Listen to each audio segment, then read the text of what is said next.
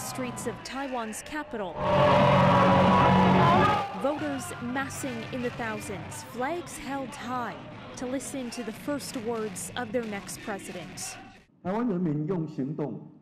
Taiwan resisted external forces to influence this election, says William Lai, whose victory is sure to anger China and could prompt Beijing to step up pressure on his island democracy.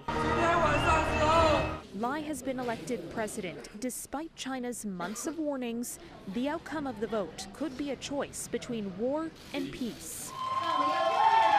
Lai, currently Taiwan's vice president, campaigned on promises to boost its military defenses and deepen ties with the U.S. The Chinese Communist Party has never ruled Taiwan, but claims it as part of its territory, regularly threatening to take control by force. In its first response to the election, Beijing shrugged off the results, saying reunification with Taiwan was still inevitable.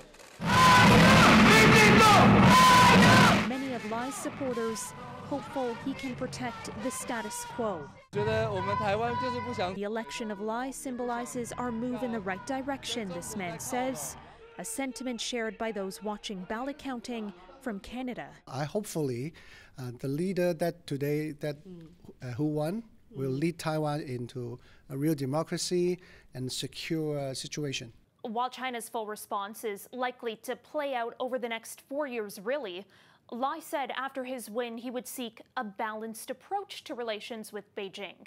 Internationally, his presidency will probably be judged by how well he can maintain the peace with China while fending off its threats. For City News, I'm Caryn Ceolin.